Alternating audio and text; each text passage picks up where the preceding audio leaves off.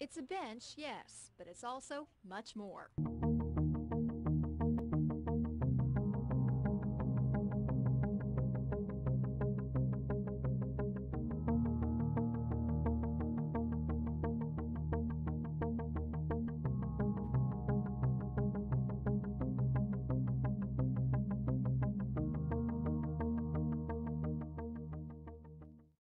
Hello, my name is Patrick Doyle, and I'm here with my senior design team, the Benchwarmers.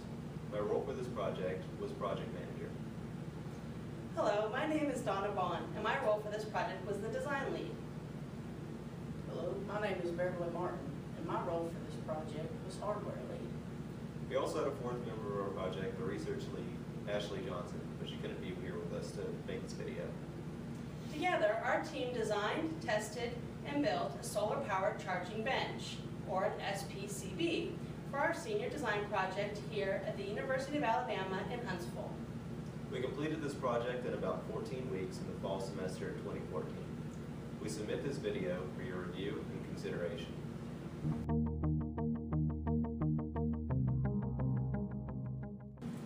The concept of our project came about because we recognized a specific need on our campus. Mobile devices such as tablets, cell phones, and laptops are increasingly prevalent today.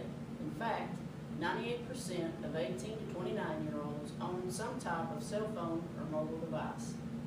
So obviously, students on campus are using their devices constantly, draining their batteries to complete assignments and entertain themselves. The problem is that students must stay indoors tethered to a wall socket when they run out of charge. We came up with a solution that allows people to spend their time outdoors while also being able to charge their electronic devices.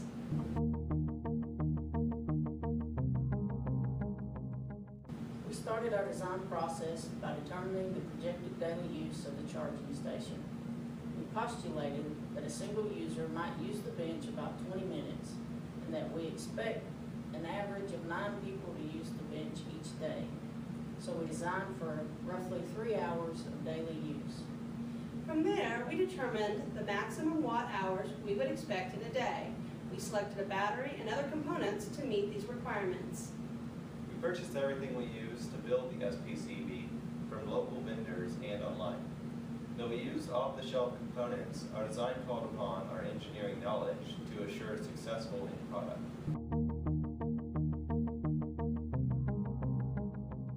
Since our charging station is located outdoors and on a university campus, attention was taken to assure that it was protected from the elements and vandalism. Our enclosure features a lockable door to protect from theft and tampering. We also used a 10-foot pole to keep people from touching our solar panel. So in our design, we used a NEMA 4 enclosure to enclose all of our electronic components. We also incorporated a hooded vent to get adequate airflow during the warmer months into our electronics. We used a GFCI outlet with a weatherproof hood to keep out the weather and the elements. We used seal-tight conduit to keep rainwater out of our box and off of our wire. We also have a ground rod that is installed underneath this pad to ensure that we have a common ground.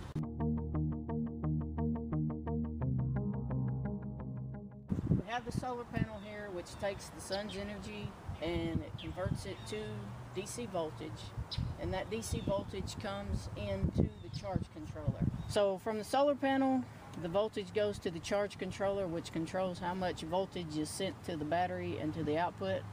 The battery stores voltage until it's needed, and then charge controller, voltage go back to the charge controller. And you can see how much voltage is on the battery here on this voltmeter, and then from the charge controller the voltage goes to this power inverter, which converts the DC to AC voltage. And then over here on the side you see that we have an AC outlet, which takes that AC voltage from the inverter, and you can plug in your cell phones or your laptops into that. And we also have 2 USB devices or USB plugs that produce 5 volts. and you can charge your cell phones with those.